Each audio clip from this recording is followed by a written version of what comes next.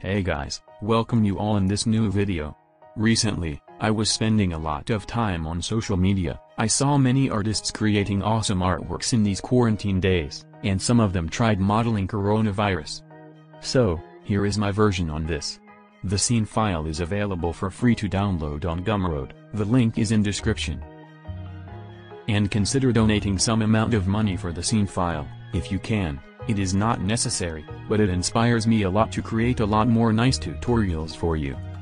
And also consider subscribing my YouTube channel, as you are going to see very awesome tutorials in the coming days. I am trying to release them very soon. Anyways, let's get started by just deleting the default cube and adding a UV sphere, and then, just make the edge loops equal horizontally and vertically. Shade it smooth.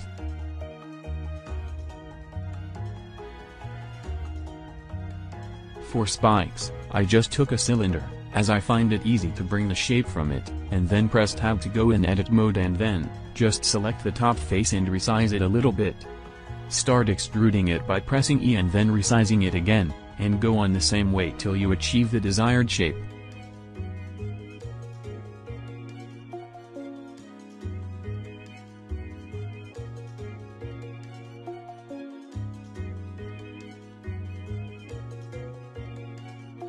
And finally, for the upper part of spike, enable the proportional editing by pressing O on your keyboard and then press G to press the upper part of spike a little bit.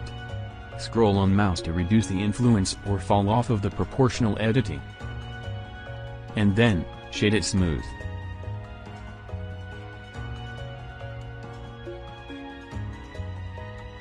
Scale it down a bit. And then move it up a little to bring the origin point to the bottom.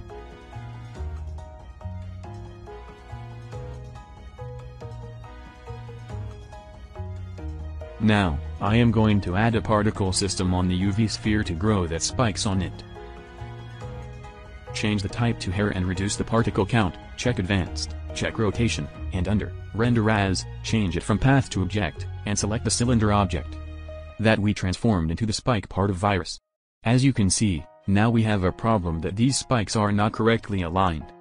And if you try all these options one by one to check that, if any of the rotation methods works, but none of the options seems to work.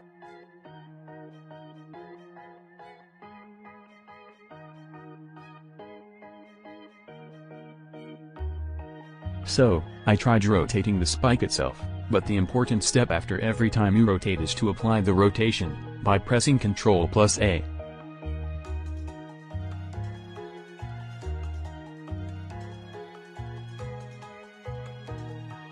And, rotating this way worked for me. All the spikes are facing correctly now.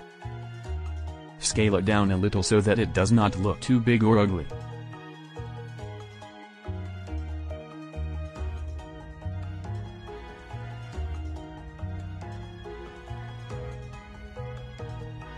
For the inner part, I am going to duplicate the UV sphere and then, remove the particle system and scale it down a little bit.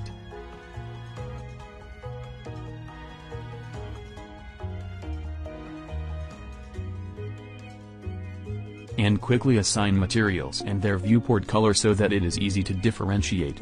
I am going to make outer part greenish and inner part reddish, and as per, I have assigned indicative colors.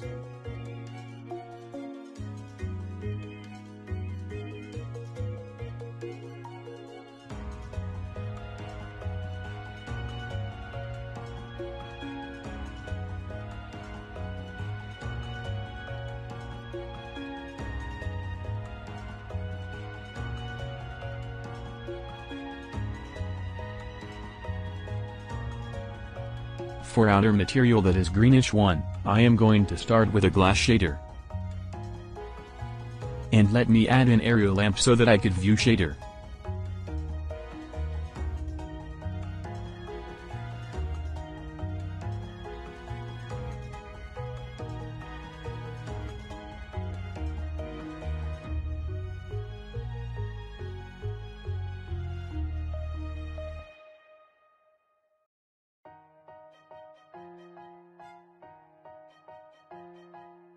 Change the color to green for the glass shader and turn the IOR value to 1.33.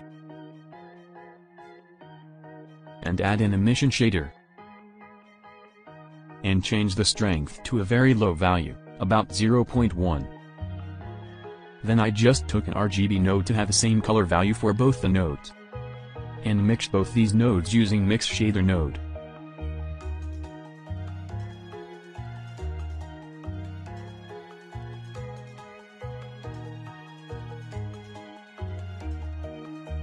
And I just took a Fresnel node with a color ramp and an invert node to shade emission shader on a specific place, and for that, I used the output from invert node as the factor for the mix.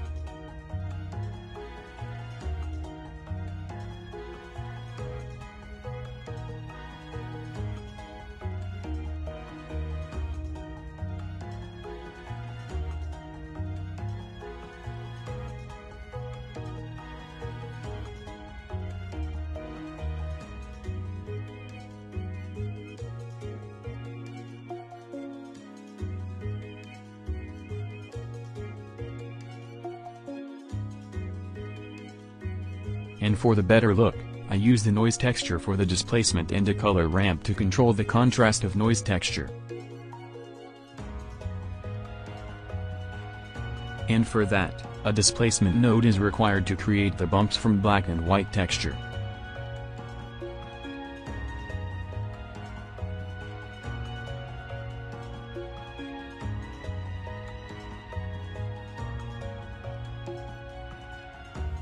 And now, let's jump on to texture the inner part, and to see that, I just selected the inner UV sphere and pressed slash on the number pad.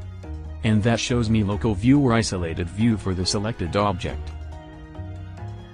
And for the inner part, I just used a meat image texture. You can select any texture that looks good to you. The texture I found is not seamless, so I cannot tile it. If I change the scale on X and Y axis to scale the UVs, I can see the seams. There are many methods to fix this, but I am too lazy to make it seamless.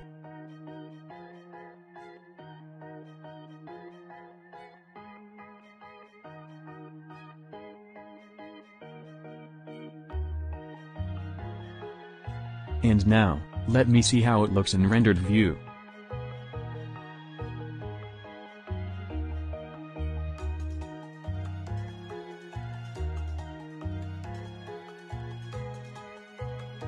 I just took the same image and converted it into black and white using a color ramp, and now I can use it as a roughness map.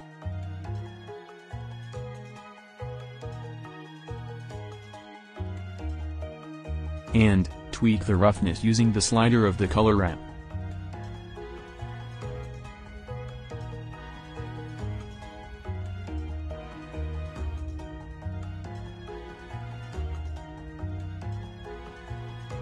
And now, what I am going to do is, mix another meat texture with this to bring some variation in it, as the current texture is too scaled up. So I took another texture that looks very different from this and mixed it up using a Mix Shader node.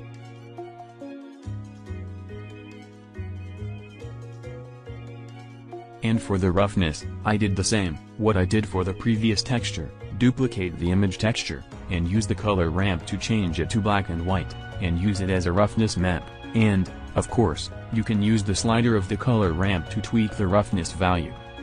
And mix both of these textures in a ratio that looks good to you.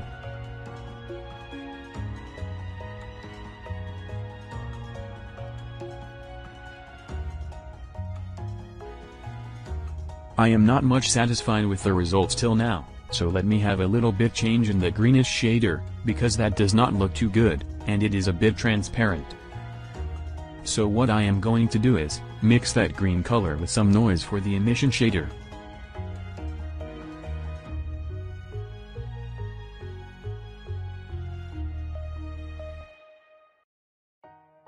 And adjust some settings, so that it looks even nicer.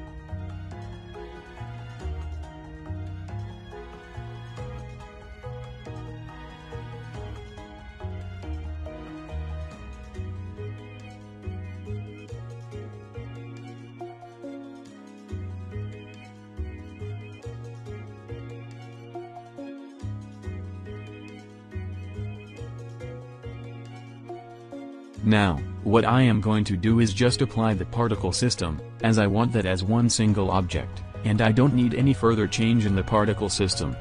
And, as I applied the particle system, it created every spike as a new object, and as all that spikes are selected by default.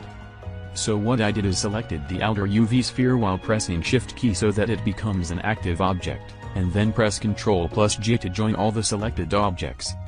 And finally, remove the particle system, as we have applied it already. Now, I am going to join intermediate part with that outer, by selecting both of them and pressing Ctrl+J.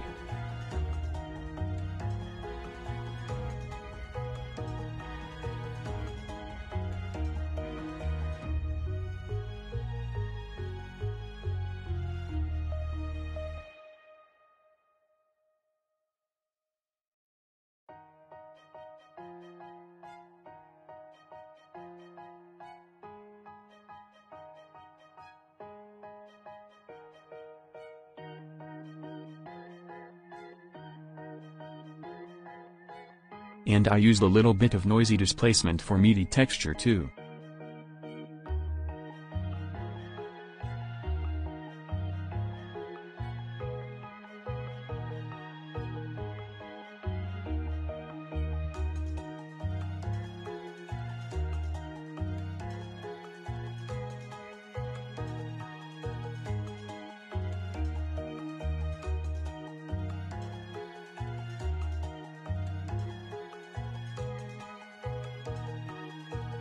And now I have added this cube for some volumetrics. This is additional, and if you have any other idea, you are free to do that. And for the volumetrics, instead of using principled volume node, I prefer taking an emission shader, and use it in the volume socket of the output node.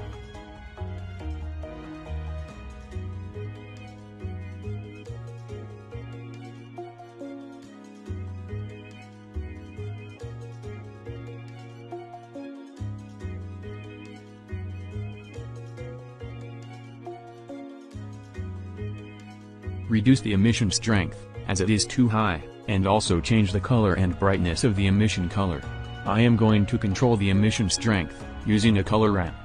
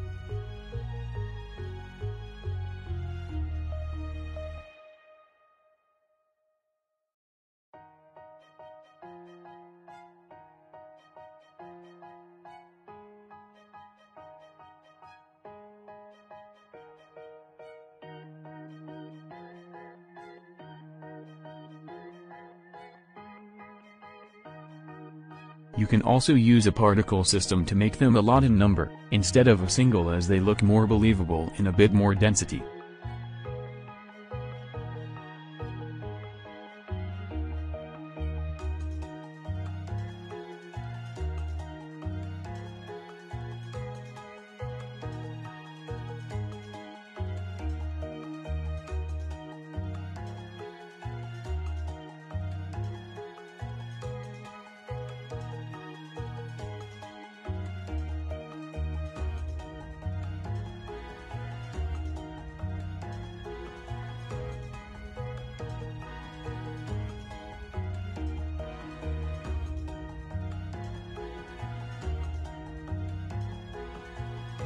Turn of the gravity, otherwise they will fall down. I want them to float in the air. And for the frame start and end, I want that they all are emitted before frame 1.